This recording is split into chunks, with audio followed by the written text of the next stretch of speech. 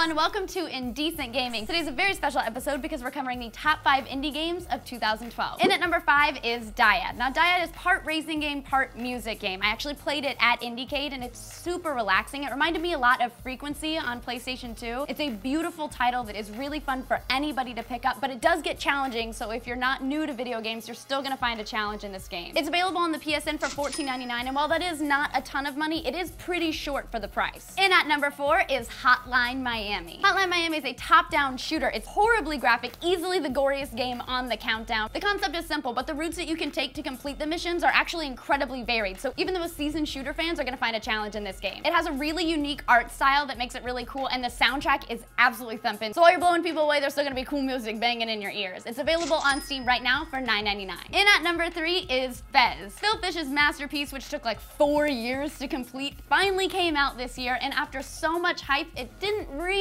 live up to all it was supposed to be, but it was still a beautiful game, had a very neat concept, and is a ton of fun to play. The game is a puzzle platformer that follows Gomez, this cute little white guy who finds a Fez who allows him to see his world in 3D. It's a very cool concept, it's executed beautifully, the style is fantastic, it's just not all we wanted it to be after 4 years. It's available right now on Xbox Live for 800 points. In at number 2 is Mark of the Ninja. Mark of the Ninja is a 2D side-scrolling action stealth game, which sounds like a mouthful, but it really just comes out as a ton of fun. It has a really unique art style that reminded me a lot of like 90s cartoons. The kill screens are really cool, and you feel like such a badass when you grab a dude by the ankle and then you pull him down and then you stab him in the throat.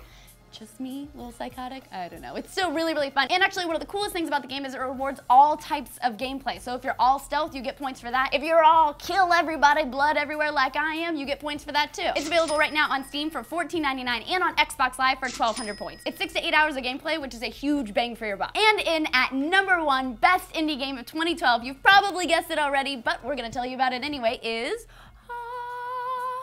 Journey. From the company that gave us Flow and Flower, which are both beautiful, Journey is such an experience. That's the best way to describe it. It's really exploratory. It's all about going through the game. One of the unique things about it is its sense of scale. You feel so small during this whole game, and even when other players come in, you don't get to know who they are. There's no talking in the whole game, and the only way to communicate with any of your other players is by singing, like this. Wah, wah, wah.